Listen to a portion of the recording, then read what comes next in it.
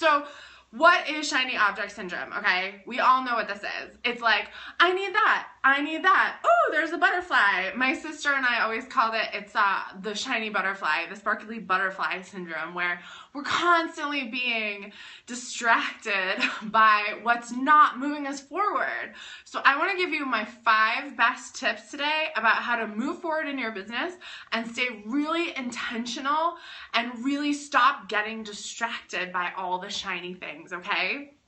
So my first tip for you is to be intentional. So every week, every month, every day, write down what your intentions are for your life, for your business. Stay on top of those, okay? They can evolve, they can change. So for me in my business, I intend to make X amount of money. In my personal life, I intend to work out X days a week. It's really important for us to set the intention at the beginning of the week. If you don't do it at the beginning of the week, fine. If it's Wednesday and you're like, okay, here we go, let's set our intention, let's move forward it. Yeah, and stay on top of these intentions. I look at my intentions every morning when I wake up and every night before I go to bed. So let's be intentional about what we're doing with our life. That's gonna move us forward quicker no matter what we do. So my second great tip is to focus on one thing at a time, okay? It's so easy. Like, I used to love in high school to watch TV and do my homework. Well, guess what? When you want to run a 7-figure business, you can't watch TV and do your homework. So focusing on one thing at a time is really going to help you move through those tasks very quickly, very easily. And when you're focused on that one thing, you're giving it your all. You're giving it your full attention and intention, right? So it's really important to really focus on that one thing at a time, because multitasking doesn't do anything for anyone. You're right. Okay, third, guys, have a daily schedule, okay? So if you find yourself getting distracted a lot during your day, maybe you have kids, maybe you've got a lot going on in your life, it's really important to have a daily schedule. I'm kind of crazy. I keep an iCal and a Google Cal, and then I actually also, every morning when I wake up, I write out by hour what I'm gonna do.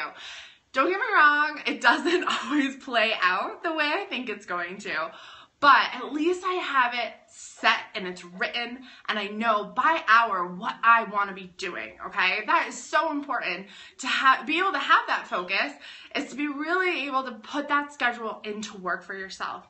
And if you don't know what your schedule is right now, that's okay. What I think the best thing to do is go through a week and print out a daily schedule and mark, what are you doing at those hours, okay? So just observe for a week. That's the best way to kind of then revamp and get to a spot where then you are in creation of your schedule, right? Because the worst thing is when the day gets away from us and we're like, what do we do? Like, I didn't do anything today. It's terrible, right? So by having that daily schedule, it's going to be important for you to follow that daily schedule. And as you're following the schedule, you're focusing on that one thing at a time, right? So it's really easy to do all this kind of in tandem with each other, right? Okay, guys, so tip number 4 for preventing shiny object syndrome is to really set goals that relate back to those intentions, right, that we talked about. So my number one tip was to set intentions. My number 2 is that to really create goals around those intentions. So have an end game for those intentions, right? So I desire to have X amount by when? You know, what does that look like? Set a date, set a time, be very specific about what you desire and what those goals look like to you, okay? All right, so number 5, my last tip on how to prevent shiny object syndrome is to use timers. Okay, so this is a crazy tip that I picked up from my sister. She's a behavioral psychologist. She works with kids.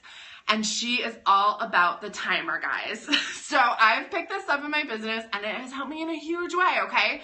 So what I do is I have my intention, then I have my schedule, I have my goals, and then as I get into each of those parts of my day, I set a timer. So let's say I'm doing something that I don't really like doing, like folding laundry, or even maybe just like paying my bills, like something that's a little bit icky, is I set timers. Okay, so I set it for 20 minutes. I set it for 10 minutes, short chunks of time. And when that that timer goes off, I do a little happy dance because I'm psyched that it's over, right? So timers work. So I am so excited that you guys joined me for my 5 ways to prevent shiny object syndrome in your business.